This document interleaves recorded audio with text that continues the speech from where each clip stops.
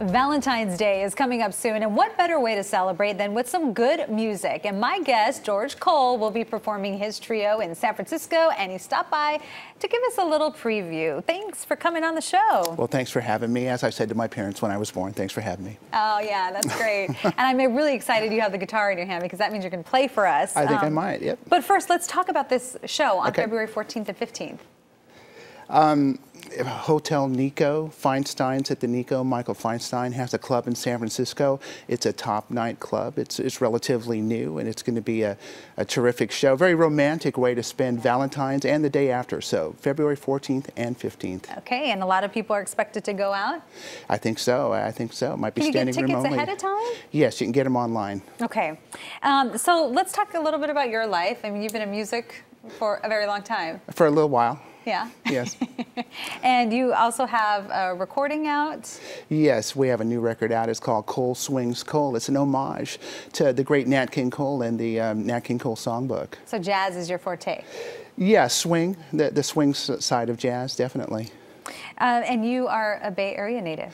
I was born at what they now call Zuckerberg General. Okay. But it was SF General. I grew up in the East Bay, and so I consider myself a native. And most everyone you meet is not from here now. It's a new climate here in our little town, which is not so little anymore. Right, but you are from here. I think so, yeah. But you've traveled around a lot. Yes, I've been around the world with this thing. It's my passport. What got you into guitar?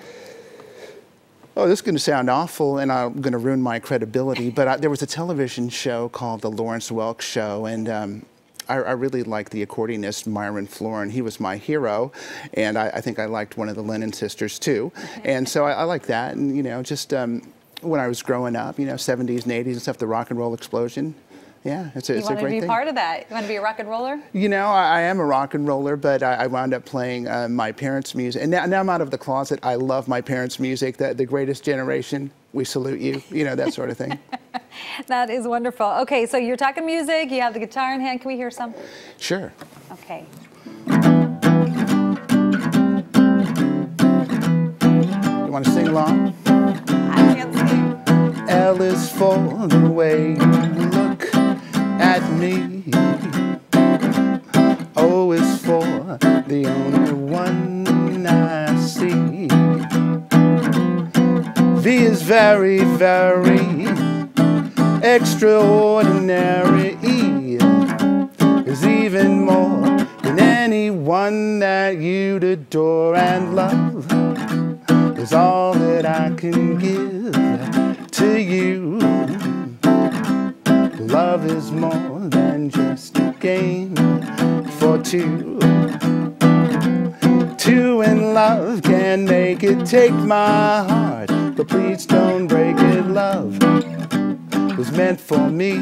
Love was meant for you. Love was meant for me and you.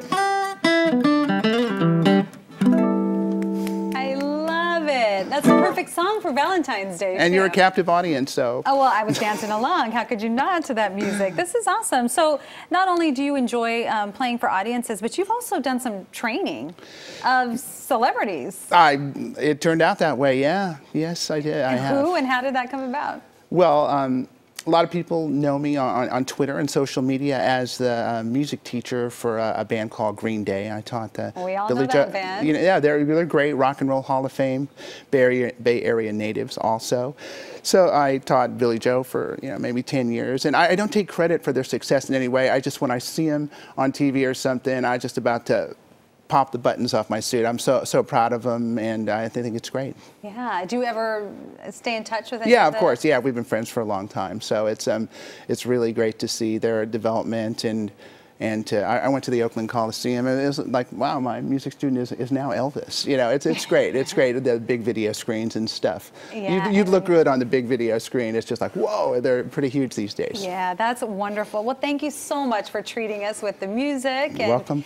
And remember, the George Cole Trio will be performing February 14th and 15th at Feinstein's at the Nikko. And you can check out his latest recording, Cole Swings Cole. And that's going to do it for our show this week. But we will be back with more Bay Area focus next week, and we are going to leave you with a little more from George Cole. Thanks for watching, everyone. Have a great day.